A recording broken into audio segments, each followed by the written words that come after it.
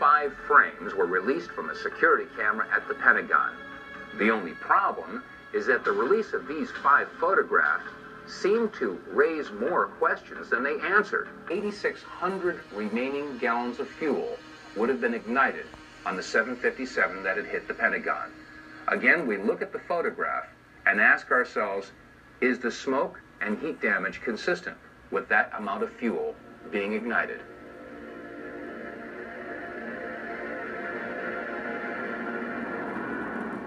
First of all, why was the date incorrect in the lower left corner of the screen?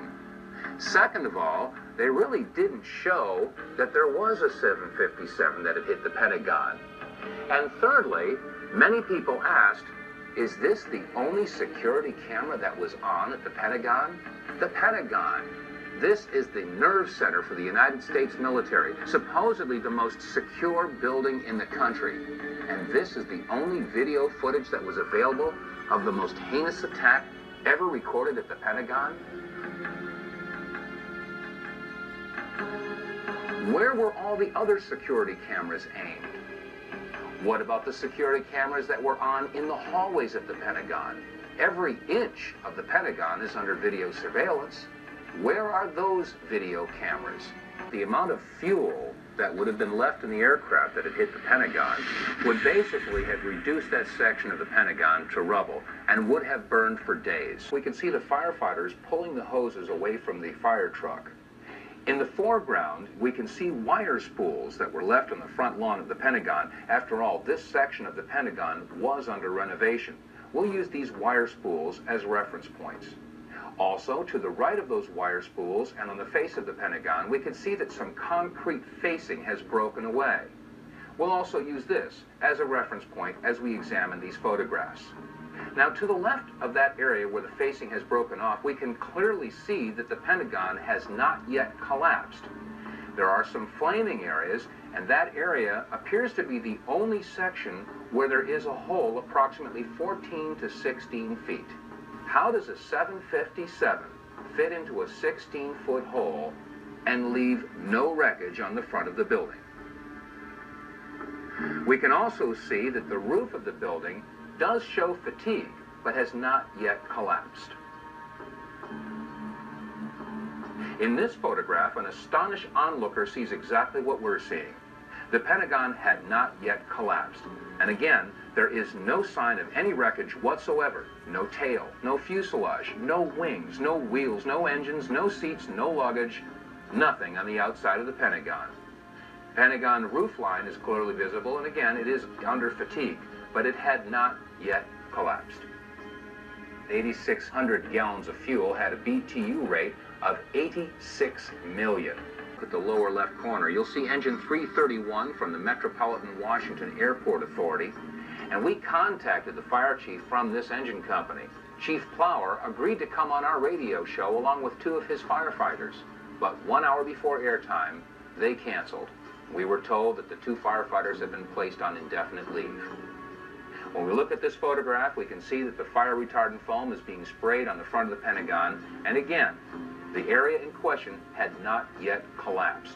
And you can see, right in the center of the photograph, a big area where some of the concrete facing has broken away, and it appears that this is the only major hole in the front of the Pentagon. Again, is this hole big enough to accommodate a 757? And where is the wreckage? In this photograph, we again see engine 331 and fire retardant foam being sprayed on the front of the Pentagon. Note clearly, in the center of the photograph, we see the upper floors of the Pentagon, again, yet to collapse. But also notice that there does not appear to be any damage to these upper floors. If the height of the Boeing 757 was 44 feet 6 inches, there should have been some point of impact in these upper floors, and yet when we look at these pictures, there doesn't appear to be any impact whatsoever in the area where the tail should have hit. And again, there is no wreckage visible on the front of the lawn. About 2 miles from the Pentagon, you can see the smoke billowing up from the building. Huge clouds of smoke. So much so that commuters coming into town have pulled over to the side of a busy freeway, what is ordinarily a busy freeway, and are sitting, watching in amazement as the symbol of the United States defense establishment goes up in smoke. So there is an amazement all over Washington. People are not sure what to think. You've got a lot of federal employees standing around in this area watching as the streets are blocked off and emergency vehicles rush to and fro. We're not sure what they are up to, but clearly there is concern about the safety of the White House and the surrounding buildings. John. Jim, do you know anything about what kind of plane? Be advised, there's floor collapse, structural integrity is compromised. I'll give you a report as soon as we get there.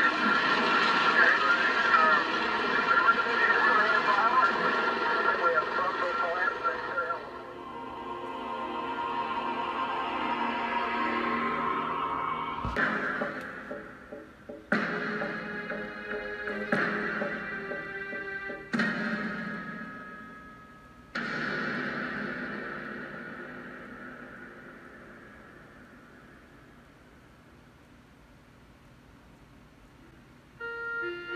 There's an old saying in Tennessee, I know it's in Texas, probably in Tennessee, that says, fool me once, shame on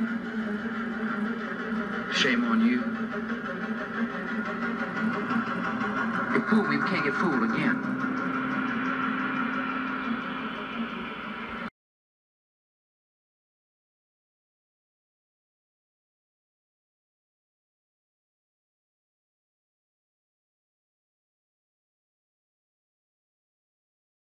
You fool me, you can't get fooled again.